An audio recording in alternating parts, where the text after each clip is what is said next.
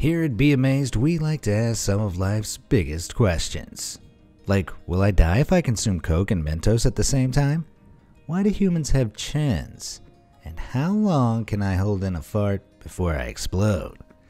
If these sound like the kind of things you need answering, then stick around to find out a whole host of quirky things you never knew about your body in this edition of the Ultimate Fact Show.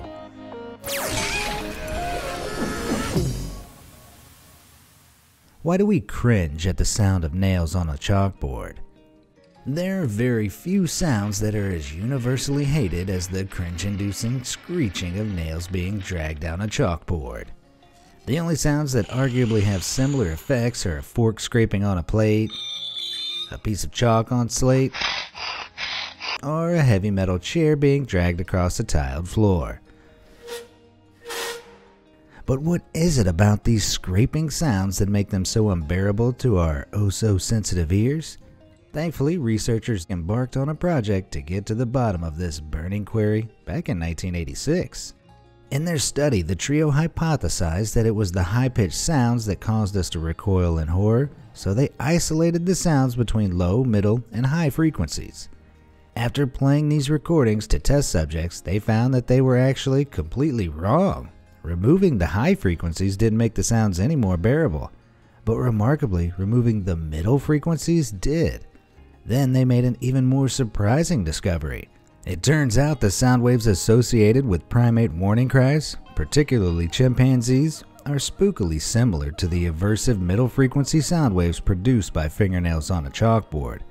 So the reason why we can't stand the sound so much could well be because it triggers us in an unconscious automatic primal response that we're hearing a shrill warning cry. Who'd have thought? Even the thought of hearing nails down a chalkboard is making me cringe right now. At least now I know why.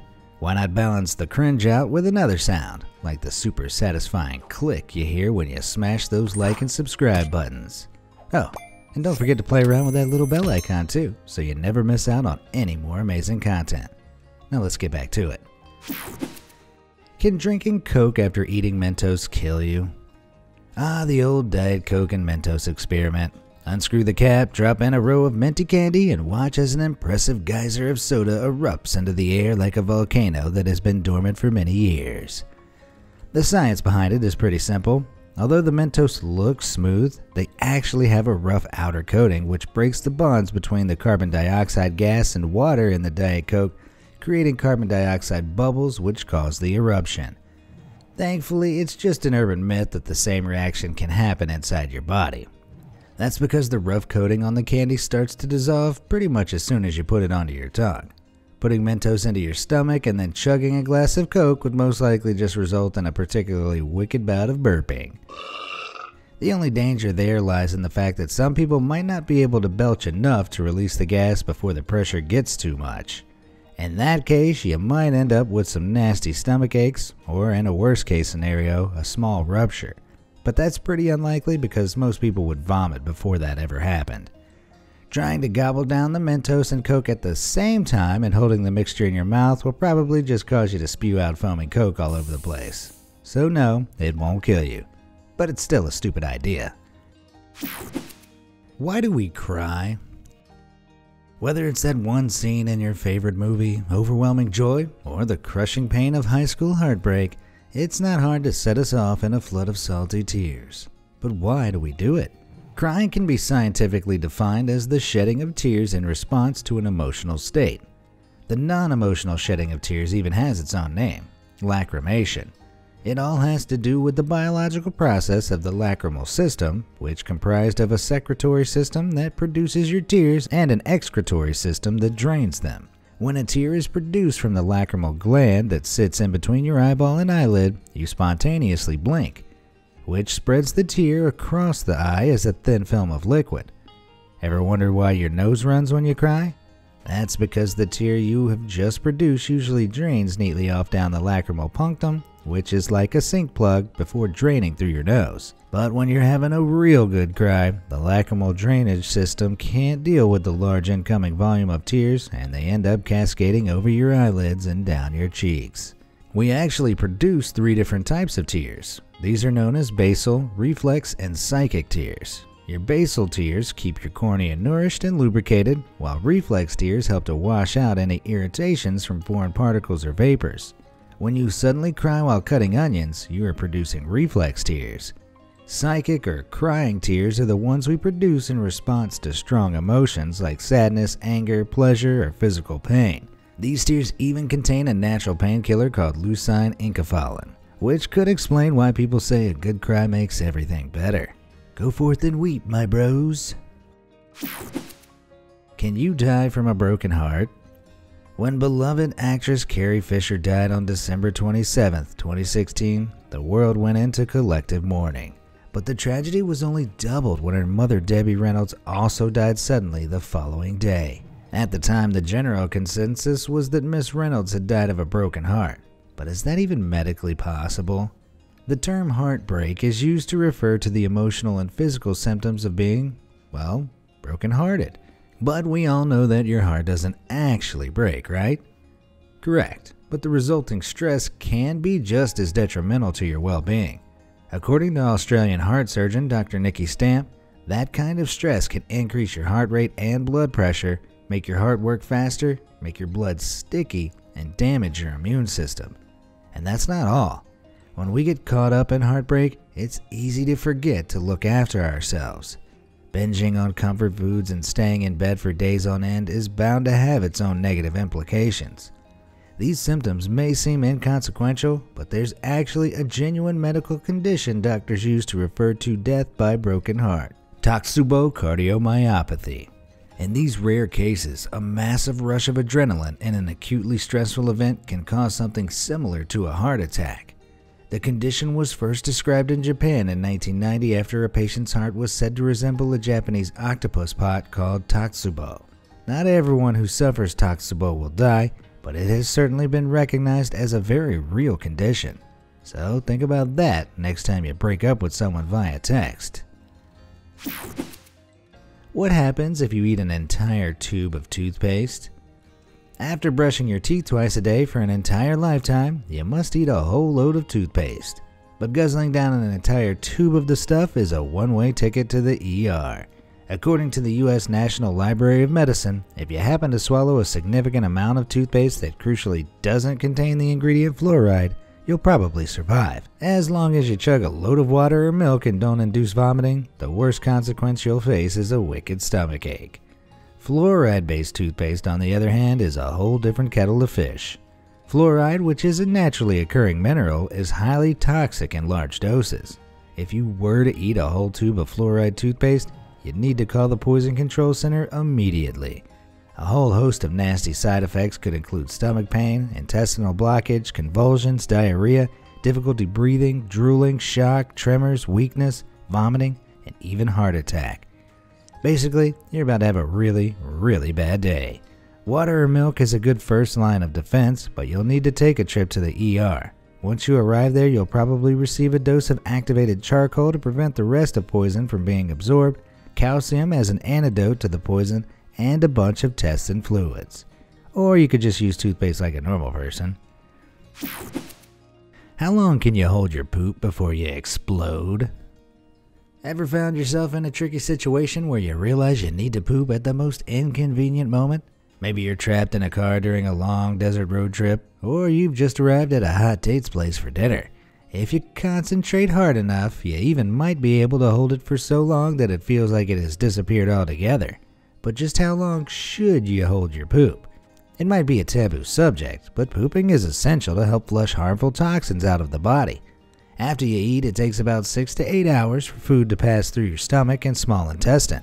From there, it enters your large intestine, aka the colon, for further digestion, absorption of water, and finally, the elimination of undigested food. The colon is about 5 feet long and 3 inches in diameter, and it takes about 36 hours for food to move through the entire thing. All in all, it takes a grand total of 2 to 5 days for food to be digested and turned into poop, depending on the individual. It's not actually essential to go for a number 2 every day. In fact, a normal poop schedule can range from 3 times a day to 3 times a week. But going several days without dropping off any timber or deliberately holding it in could cause all sorts of problems. When stool hits part of the rectum, it sends a signal to your brain telling you that you probably need to unload. According to Nikit Sonpal, an assistant clinical professor at New York's Touro College of Osteopathic Medicine, it's pretty hard to hold poop anyway, because you have to tighten the powerful voluntary sphincters. Even when you think your poop has suddenly disappeared, there's a chance it may actually have become impacted as you become more and more constipated. And the longer it stays, the harder it gets. Eventually, your stomach might look permanently bloated as the pressure builds so much that it's impossible to hold flat. You'll probably need laxatives to help relieve the blockage, or in the worst case scenario, it may even need to be manually removed by a medical professional. Sonpal admits that he's never heard of anyone literally exploding or dying from fatal poop holding, but the embarrassment of the removal should be enough to put you off. It's always nice when someone puts a stool out for you, but not like that. Have you ever almost been caught short while trying your best to white-knuckle it until a reasonable bathroom appears? Perhaps you had to hold it during an important business meeting or your cousin's baby shower. Why not drop your most embarrassing poop story in the comments below, and I might even get back to the ones that make me laugh the most. Remember, this is a safe space, dudes. Popping pimples is actually a really bad idea. Picture this. You wake up for your first day of school, stumble over to the mirror, and freeze. Staring right back at you is a mountainous bright red pimple. What do? Pop it, of course. For many people, there's nothing quite as satisfying as popping a ripe pimple, but this news is just in. It's a really bad idea. You might be thinking, but what about those professional pimple poppers on TV? When performed properly, extractions can clear certain types of pimples, but bad techniques combined with attempts to pick non-pickable pimples can be a total recipe for disaster. You see, acne is your body's response to blocked pores and bacteria. The red bump you see on your skin is actually the body's way of saying, hey, I'm doing something about it, leave it alone. When you pop a pimple, you're forcefully pushing the contents, bacteria, oil, and debris out of the bump, tearing the skin and creating a fresh wound in the process. Instead of fixing the problem, you might even end up forcing some of that nasty goop down even further into the skin, which will only result in an even larger pimple. Plus, you're inevitably introducing new bacteria and dirt from your finger as you press on the zit. As if all that wasn't bad enough already, that oh-so-satisfying pop could spawn more spots as the bacteria, oil, and debris is spread out onto the skin. All of these things can also increase your risk of leaving a scar, which is going to hang around far longer than the pimple ever would have. I'd stick to watching pimple popping videos online from now on. How long can you hold your farts before you blow up? Farting is a fact of life, but we all know it isn't considered acceptable in most social settings, which means everyone has had to perfect the art of holding one in at some point. At the grocery store, during class, walking down the aisle on your wedding day, you name it. But how long can you keep it all bottled up until the cork pops off? When your body needs to get rid of natural gas buildup, there are two ways it can come out, either as a belch or as flatulence that escapes via the back door. Burping is usually caused by something known as aerophagia, which results from the air you swallow while talking or chewing gum. But farting is a little more complex. Sometimes bacteria or food ferments in the stomach, leading to acidity and gas. People who suffer from intolerances like lactose or gluten are also bigger farters. But even those with stronger stomachs can have trouble digesting cruciferous vegetables like broccoli and asparagus. Believe it or not, you pass gas 10 to 20 times a day, sometimes without even realizing it.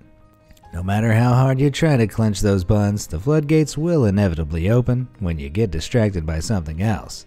Fart holding might not be particularly harmful, but be warned, any sort of buildup in your lower gastrointestinal tract will eventually push upward and cause bloating, discomfort, and even trapped wind in your midsection. Exploding like a cartoon character is also unlikely, but there is one exception that refers to people with obstructions in their colons.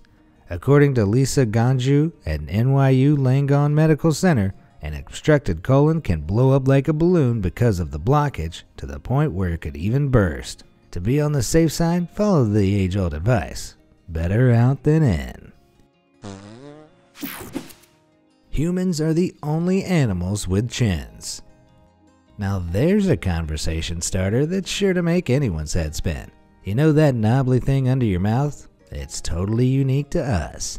Scientists have been scratching their chins over the origins of the human chin for years, but it still remains a total mystery. The chin isn't just the lower part of your face. It's a term used to describe that little piece of bone extending from the jaw.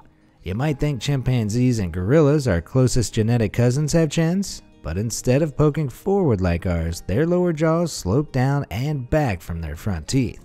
Even other ancient hominids like the Neanderthals lack chins. Their faces simply ended in a flat plane. So what's it all about then? Over the last century, the ideas proposed by scientists to explain why we evolved chins have ranged from helping us chew food to speaking. But James Pimples from Duke University says otherwise. According to Pimples, the chin is in the wrong place to help reinforce the jaw for chewing. He also doubts that the tongue generates enough force for the chin to be necessary in helping us speak. Instead, the chin might actually be something called a spandrel, which is basically an evolutionary byproduct left behind from some other feature changing.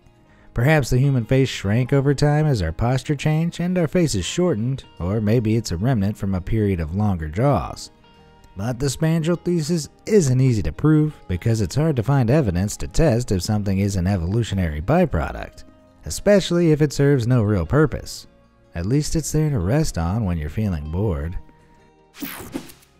How long can you hold your pee before you burst? We've all found ourselves in that awkward position where you suddenly realize you need to pee, but the nearest restroom is out of order. Holding your pee in is an art form that takes practice, and the more you think about it, the more you need to go. But just how long can you hold on until you literally burst? The truth is, how long can you hold your pee varies greatly from person to person. It all comes down to bladder control. The bladder is the organ that receives urine from the kidneys via thin muscular tubes called the ureters. The bladder is muscular and expandable, and it fills with urine as the kidneys continually filter the liquid until it reaches full capacity. At that point, fibers that are designed to detect a stretch in the bladder send signals to the brain which say, "Hey, you need to pee, buddy." When you finally reach the restroom to relieve yourself, your brain tells the bladder to contract, which squeezes the urine, causing it to travel to the urethra and out of the body. Your bladder actually expands to change size as you grow older.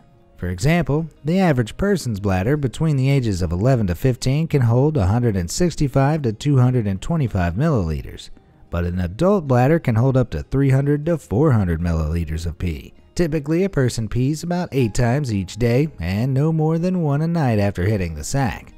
How much and how often you pee depends on how much you drink and other factors like convenience, but you should aim to go at least every 3 to 4 hours. Basically, you should never intentionally hold your pee longer than you have to. Walking around with a full bladder could result in bladder dysfunction, risk of UTIs, or damage to the urinary tract structures. In some rare cases, it's even possible for a person's bladder to rupture due to deliberate urinary retention. It's true what they say, when you gotta go, you gotta go. Does cracking your knuckles really cause arthritis? It's a classic old wives' tale. Don't crack your knuckles, dear. You'll get arthritis like me when you're older. Here's the truth. While cracking your knuckles might aggravate the people around you, it certainly won't increase your chances of developing arthritis. That oddly satisfying pop you hear when you crack your knuckles isn't anything cracking at all. The sound is actually caused by bubbles bursting in the synovial fluid, which helps lubricate your joints. When you pull the bones apart, either by stretching the fingers or bending them backwards, the space between the joints increases. That causes the gases dissolved in the synovial fluid bathing the joint to form microscopic bubbles that merge into larger bubbles and get popped by additional fluid rushing in to fill the enlarged space. Once the joints have been cracked, you won't be able to do it again for around 15 minutes as the space returns to its normal size and more gases dissolve in the fluid, creating more bubbles that are ripe for popping. But even if knuckle cracking doesn't cause arthritis like your grandma told you, it's still a habit you should think about ditching. While rare, there have been a few isolated cases of self-inflicted injuries like minor sprains caused by knuckle cracking, but more than that, it's super irritating. But if you're not one to care what others think, then crack on. Blinking is more important than you think. Our body is such a refined, well-oiled machine that many of its processes happen without you even realizing it. One such process is blinking. You might suddenly become aware of it now, but on any normal day you probably blink without even realizing it. Unless you're Hannibal Lecter, you'll likely blink every 2 to 3 seconds, 28,800 times per day, each time for just 40 to 200 milliseconds at a time. But what's it all for?